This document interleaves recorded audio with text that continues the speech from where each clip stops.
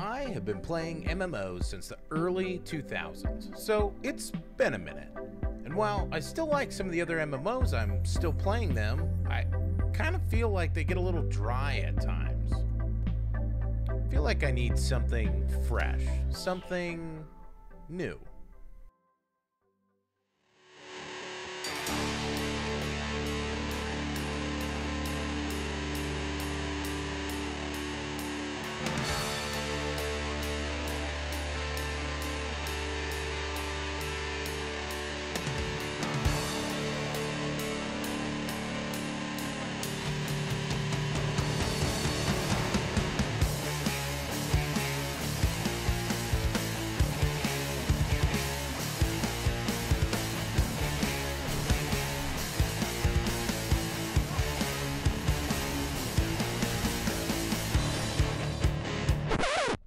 Wait, do I always look that bored when I play video games?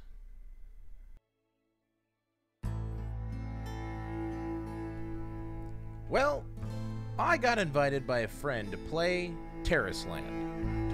Tarisland? Tarisland. I don't know. I had never heard of it. But just judging from the web page, it looks wait a minute. What was that? Does that say you can play this on a phone? It's a mobile game? Oh, man. I was so excited. I was looking forward to having a new MMO to play, and here it is, a mobile game. I'm sure you don't get to do anything. It just auto-plays for you. Well, I downloaded it anyways. So you don't have to. I downloaded the game, and I got to the character creation screen, and I was super impressed by the animations they showed when you first click on the classes.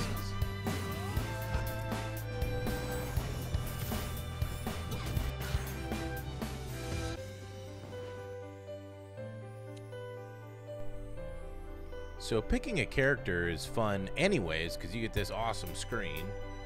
So they also give you a preview here showing what your end game gear is going to look like for that class. So that was kind of a neat little feature they added.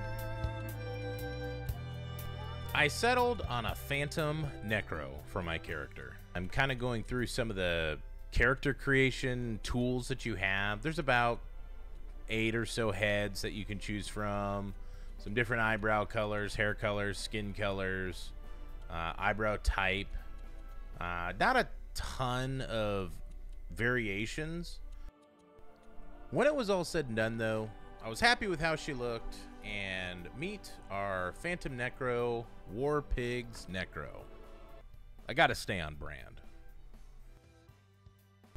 Something of note, if you don't want story spoilers, especially for the beginning of this game, go ahead, skip over this video, that way it won't be spoiled for you. No, really. Go away.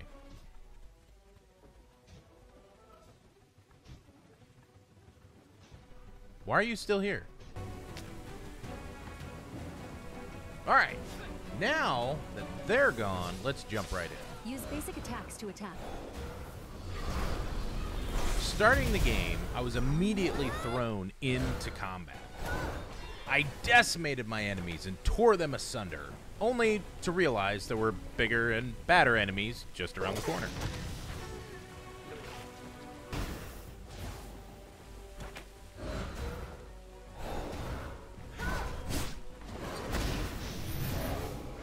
These beasts too fell with every swing of my giant staff, lantern thingy. I defeated this giant, well, Void General before meeting Catherine, and shortly after that, we get to fight a dragon. The game is now showing off 2 of what I think are some of the greatest practical features that I've seen in an MMO. First, in the top right corner, you can see there's actually a DPS meter, and it's built in. You can also show healing done, healing per second, damage done, and damage per second. Secondly, The game has a built-in dungeon and raid boss mod. Basically, like what you download for any other MMO that would tell you like, hey, get out of the fire, stupid, or watch out for the circle on the ground. Basically, it tells you what you need to do in fights. Attack, minions. The other thing I want to point out is this is 5 minutes into the tutorial. You're already in a 10-man raid group, and you're fighting a giant dragon with real raid mechanics, with ads that you have to kill and watch out for and do things to, attacks you have to avoid. And we're just starting the game. Don't let them die in vain. Man, that dragon fight was awesome. Watch it. I don't know any other MMO that has a huge fight that feels, well, like a big fight that matters. Did I mention we're still in the tutorial? This is the first thing that really blew me away and made me start to wonder, is this game worth playing? Maybe I was changing my mind. So this is our first steps into the actual game, outside of the tutorial. They've shown us this rock, this gem thing called the inscribed stone. Of course I pass out because every hero has to do that when they find their, you know, magical item that they're supposed to have. This character, Jaya, is kind of our guide. She's going to get us from where we are now to where we need to be.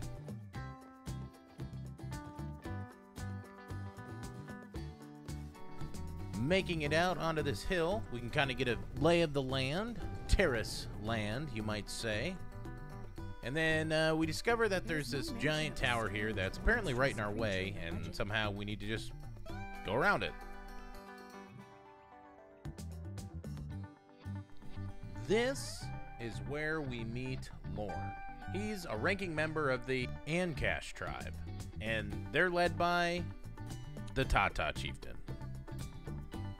No, I'm not joking. So anyways, we helped them fight some centaurs, we talk to the chieftain, yada yada yada, some story goes on. We get some wolves killed, we steal their hearts because, you know, that's what they want here at the tribe. It does look like your inscribed The stone. chief gives me their sacred stone. Of course, my inscribed stone is some sort of a magic magnet and absorbs it. The whole village is attacked by a pack of roving gnolls. Of course, we defeat them. Praise the spirit of nature. You are getting better and better. Then we get to meet the chief's son, Moon. Yeah, not joking. His name's Moon. Anyways, we kind of interrupted some sort of weird conversation where he's saying you've healed really well. The tower activates, gets all tentacly, and then Moon just drops dead, like a zombie, but without the undead part, and with alcohol, I guess. No, I'm not joking. Jay actually says he's like a drunk zombie. He's as good as a drunk zombie now. Of course, the chieftain, Chief Tata. Anyways, Chief Tata. A ravenous force. That's never not going to be funny. He sends us to go check out the tower that's all activated and scary and stuff with tentacles and Just like the one we found. whatnot. And we end up finding Lorne, our Minotaur friend, hanging out on a cliff, ready to storm the the dim caverns, which is totally not Wailing Caverns. It's totally not, you know, the first dungeon in an MMO where you get to, you know, go from where, you know, the Minotaur like people are. Anyways, just like that, I'm inside Dim Cavern with Pikachu? Keep moving. Once we're inside the dungeon actually playing, we end up fighting off some demon spiders because regular spiders apparently aren't scary enough. In a large cavern, we find Chief Tata and Moon, his son. His son's dead, drunk zombie body. Apparently, he made a deal with a deity of some sort to resurrect his son and It's going flawlessly. Obviously, it's going to work out just the way he wants it to. Father. No. No. Not like this. Father. This is not what I was promised. I only want my food back. Anywho, we fight off the spirit clones, and then Lord frees us from some sticky webbing, and we proceed to fight the giant spider demon queen, which was a pretty neat fight. Dodge poisons, squish little spiders, punch the giant spider queen in the throat. Easy peasy, lemon squeezy. Whoa, whoa. Settle down, tower. That's a good tower. Good boy. Chief Tata makes some factually correct statements. Ended for now. Ooh, a level. Yeah. The game continues and shows exactly how to locate your talents, how to upgrade your talents, how to upgrade your abilities. It shows you the 2 specs or specializations you have, which each class has 2, usually a damage dealer and a tank, a damage dealer and a heals, or 2 damage specs. Mine happens to have heals and damage. And now we're going to get into the part that is going to deter a lot of people. At least they think it will. Bear with me. Select the Rhino. Just hang on. Purchase. This is the reputation shop. Yep, I know. It's a mobile game. Mobile games mean spending money to get currencies, to be able to spend them on items, to get a boost or a boon, and to be able to be a better player in the game. And if you don't spend money, then you're not going to be as good as everybody else. But what I have found through my research, which of course is just Googling at home and asking one person, but anyways, through my research, I found that all of the items, all of the currencies that are in this game, you can get using either your silver coin currency, which is what you get just from fighting and looting and doing quests, or you have special quests and dailies that give you all of those other currencies. Granted, it's slower than if you just put in your credit card number and say buy thousands of coins and donate them to Warpix Panda. I mean, totally up to you. You don't have to do that. I'm just saying, I mean, it could happen, but you can do that. You can earn it all in game. And that's amazing because now you don't have to be stuck behind a cash shop. So the game's completely free. You get to play for free. And if you want to get anything in the cash shop, you can get it just by playing the game. What a novel concept. So with the chief abandoning his tribe and the chief's son dead and Lauren basically left in control and to take care of his tribe, he did what any good leader would do and left. That's right. He's out of there. He's going to Silverlit City with me. Because I'm awesome. What's wrong? So now we've arrived here at... Hey, that's mine. Stupid seagull. Took my inscribed stone. Can't you tell they're toying with us? Yes, I can tell. Who has a trained seagull or falcon or whatever it is that's trained to steal people's stuff?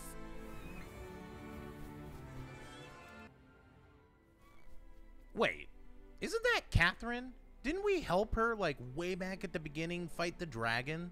And this is how she thanks me? She steals my things? The hero who broke through the shadow Well, montage. guess I'm gonna have to kill her. So this is really just a way for them to show in the game that there is PvP, you can duel, and I guess this is their way of doing it, showing that you can attack an allied NPC, even though you can't do that any other time during the game. But we royally beat her. She gives us a stone back, and all's right in the world. The end. Nah, no, I'm just kidding. I'll give you some thoughts, actually. This is honestly a fantastic game. When I first read about it, I basically looked at the website. I thought, man, this is going to be a great game. And then, legitimately, I looked and saw it was for Android and Apple operating systems, and that really threw me off. I was really disappointed because it looked so great, and I knew immediately it's going to have auto walking, it's going to have auto fighting, you're not going to be doing any of your thing, just like the typical MMO on a phone. But it's not. This looks and feels and plays like an MMO that you would play on your PC. This feels like It doesn't feel like another game. I can't say it feels like World of Warcraft, or it feels like Guild Wars 2, or it feels like WildStar. It feels like, you know, fill in the blank, Final Fantasy. It doesn't. It feels like its own thing, but it feels like a game that's made for the PC. You can do dungeons, you can do raids, there's guilds, there's daily quests, there's crafting, there's all sorts of things. And I've only scratched the surface. There's pets to collect, mounts to find, and buy, and trade, I guess. I don't know, maybe steal. I could try stealing one. I think I could. But I'm getting sidetracked. This game is great. So, like any good MMO player, the next thing I did was completely ignore the character I just spent all that time on, and I made a bard. Because why kill things as a phantom necro by sucking their soul out when instead you can play music?